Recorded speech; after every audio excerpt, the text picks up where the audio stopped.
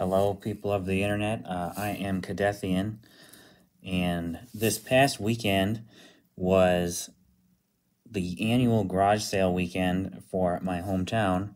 And every year, I usually go around and check out the garage sales. I take the day off of work because the first day is the Thursday. So usually, I head back and stay with my parents Wednesday night, and I pick up the garage sale directory, go through it, circle the ones that I'm most interested in, and then I make sure I hit up the most interesting one right away in the morning the next day. So hopefully get the best stuff.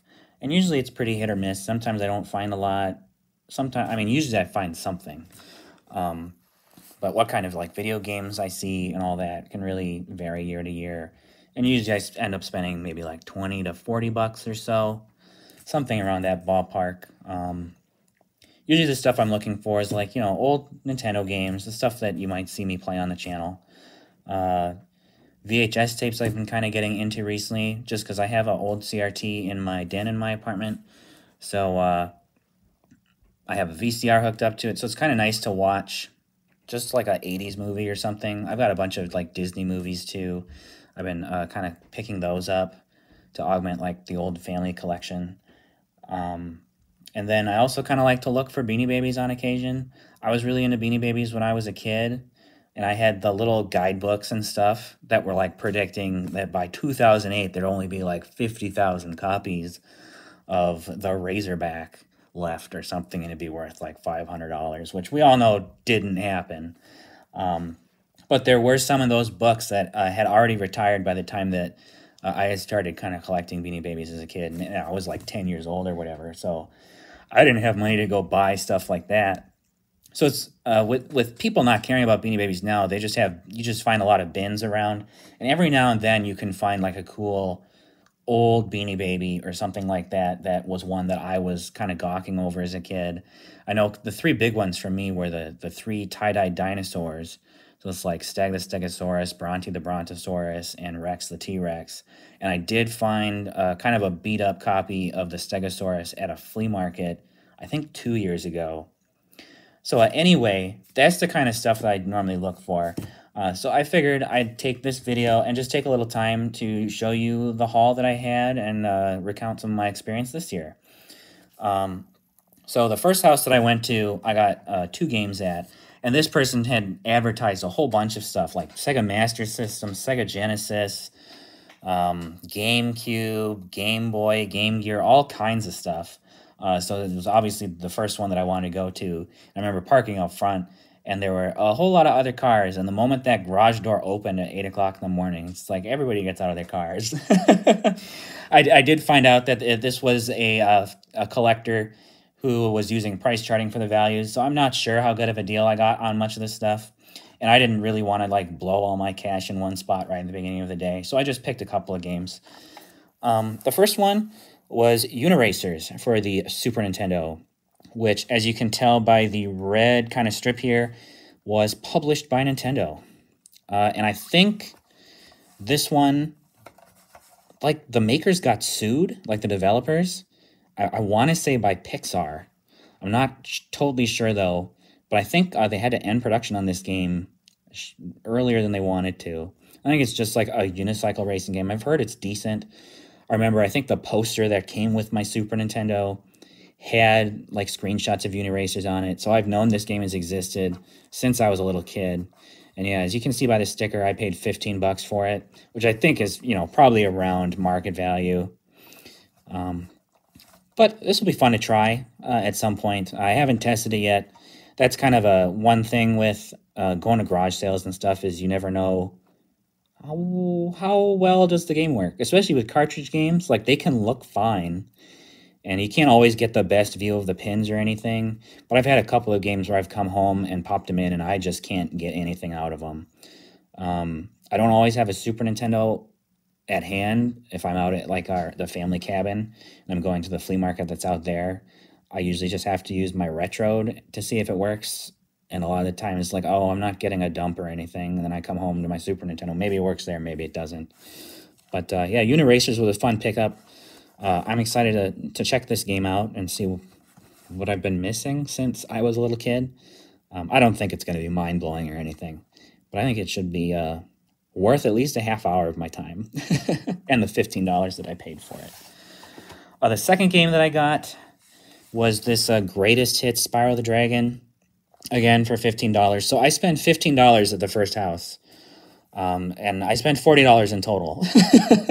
So I spent most of the money that I spent at that first house.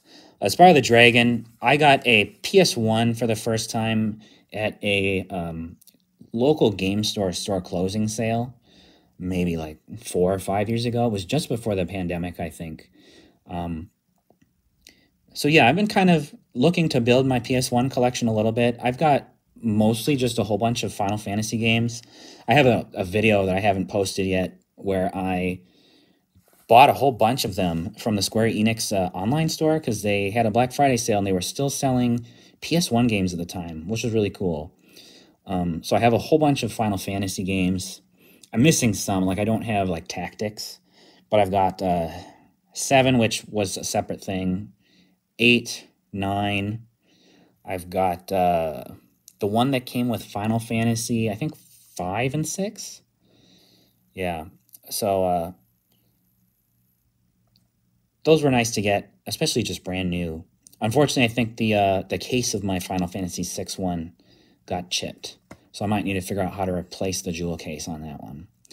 But anyway, Spyro the Dragon, to get back to the game that you're all looking at, it does come with, I think, the manual. I think this is the manual. And it's got the disc.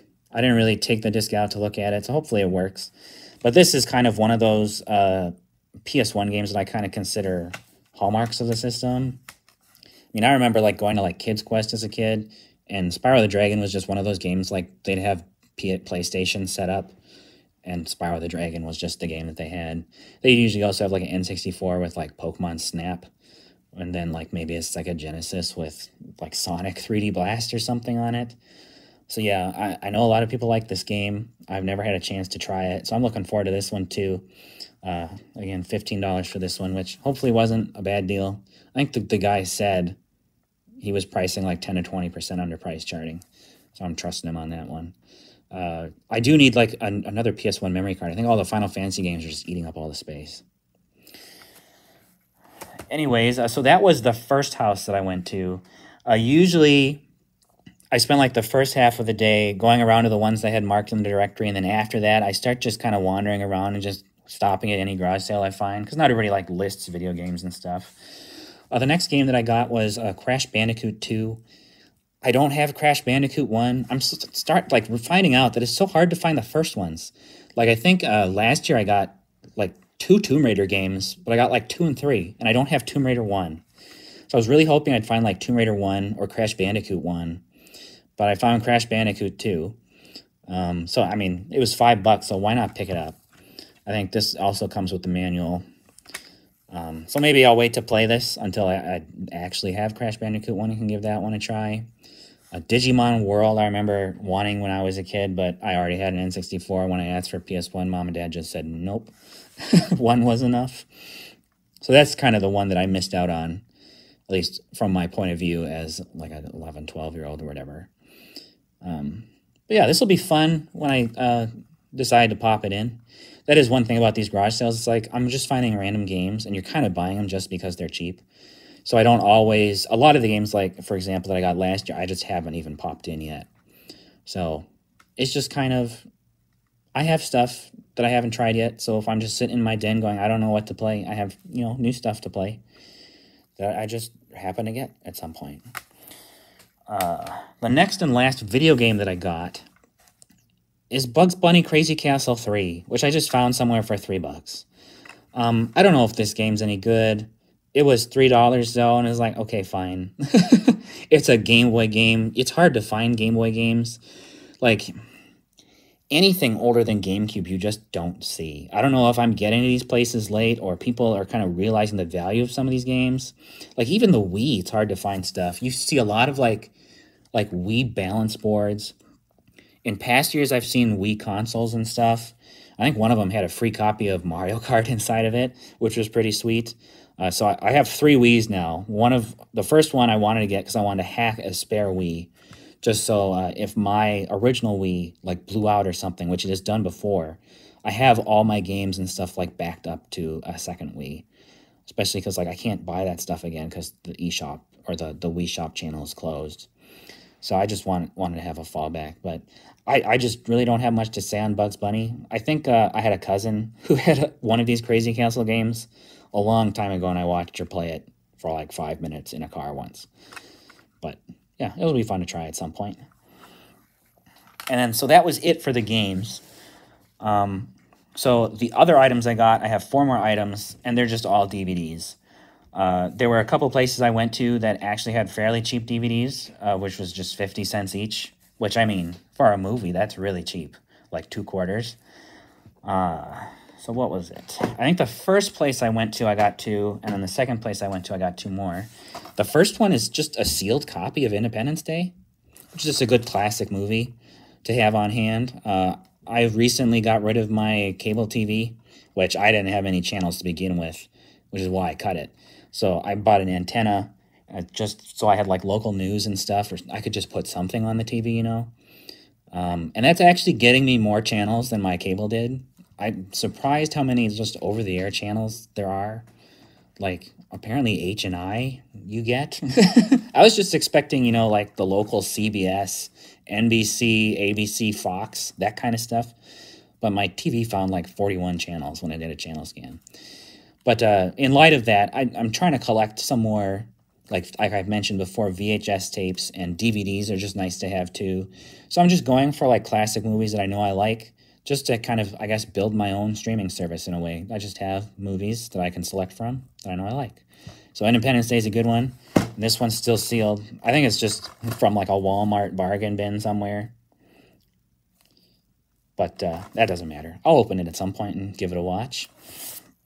At that same place, I got Catch Me If You Can, which is kind of a fun Leonardo DiCaprio movie where he's like playing like a con artist who like fakes being a Pan Am pilot and ends up like counterfeiting a bunch of like checks and money and stuff. I think Tom Hanks must play like the FBI agent trying to catch him. It was a fun movie. I've seen it a few times. I always enjoy watching it. And the next place I went to, I got 2 movies that I always just kind of paired in my mind. The first one's The Prestige. I really like this movie. It's got a really cool twist at the end. I guess I shouldn't spoil anything. But it's about, I think Hugh Jackman and, what's his name? Christian Bale are playing like 2 different magicians, and they're trying to one-up each other. And they end up doing some really funky stuff to one-up each other. Yeah, and it's the funky electricity going on. Yeah, so this was a really good movie. It's a personal favorite. I know a long time ago I was making a team of shiny Pokemon in Pokemon Gold and Silver, and I wanted to name a shiny Mew the Prestige, just because I like this movie a lot, and I thought it fit for like a shiny Mew. So anyway, looking forward to watching this one again. Then the last item I have, the last DVD, is The Illusionist, which I think came out around the same time as The Prestige. Now, obviously, it's got like that same kind of magician theme. Well, I think this one takes place in like a more like World War I era or something in Europe. And I forget what the basic plot is, but I think the government's trying to go after the guy because they're not sure whether the magic he's doing is real or not. But this is also a really fun movie that kind of plays with the magician theme. So looking forward to watching this one again. I think this one is the one I've seen most recently out of the 4. I think it was on a streaming service, and I watched it like 2 years ago. So yeah, looking forward to this one. I'm glad I added those 4 DVDs to my collection. Anyways, garage sales are always a fun time. You never know what kind of weird stuff you can see. I know one place had advertised Beanie Baby stuff. So I just wanted to go there to dig through their bins.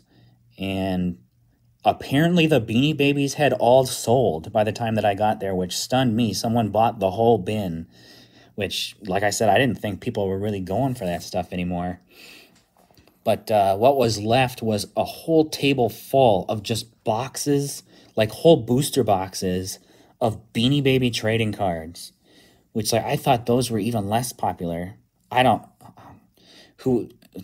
think I talked to one of the people running the sale, and I think all of that stuff belonged to their mother, And just their demeanor made me think the mother had recently passed, which very sad. But that mother must have really loved Beanie Babies and been a huge collector. She had all kinds of Beanie Baby stuff. Yeah. So I might make more of these kinds of videos in the future. If you guys are interested, let me know. I do have 2 flea markets that I'm planning to go to.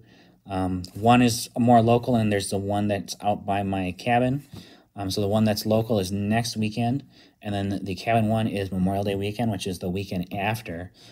Those are, I think, more hit and miss. Like, I think I almost always come home with something on garage sale day. But the flea markets, usually, like, the video game stuff there is just vendors. So you don't always find deals. Like, you'll flip through stuff, maybe grab, like, an amiibo or something. But I have found some gold at those flea markets before. I know the local one year I found a Virtual Boy for 20 bucks, which was a really sweet find. It took a while for that stupid thing to power on, and one of the eyes was not working. So I did have to put a fair bit of money into it, sending it off to a guy I found on the Virtual Boy, like Planet Virtual Boy forums. I think I just found him on eBay and purchased his services there. So I had to send my Virtual Boy off to California to get the ribbon soldering repair done. And I have that back now, and it works great. But I only have Mario Tennis, and I bought like the Hyper Flash 32. But I'm kind of anti-piracy, so I pretty much mostly got that for homebrew stuff. Usually when I have, like, if you see me using a ROM for something like on an FX Pack Pro or SD to SNES, I've dumped that ROM myself. So, like, I own the cartridge and use something like a Retrode or the Super NT or the NT Mini Noir or something like that to dump the ROM myself, so I'm not downloading it or pirating off the internet. So I don't, it kind of breaks my own rule, self-imposed rule, I guess, to pirate like Wario World or Wario Land or something for the Virtual Boy. So I'll probably try and pick those games up in the future and work on collecting those. But yeah, I found that Virtual Boy at a flea market, which was a really cool find. I found player's guides at the flea market before. You never know what kind of stuff you'll find. So it's always fun to go. And if I have stuff to report, and I can make like at least a 10-minute video out of talking about what I found and what I saw, I'll probably make a video and post it, unless people really hate these videos for some reason. But yeah, if you guys liked anything or had comments on what I can do better, please let me know, and thank you for watching.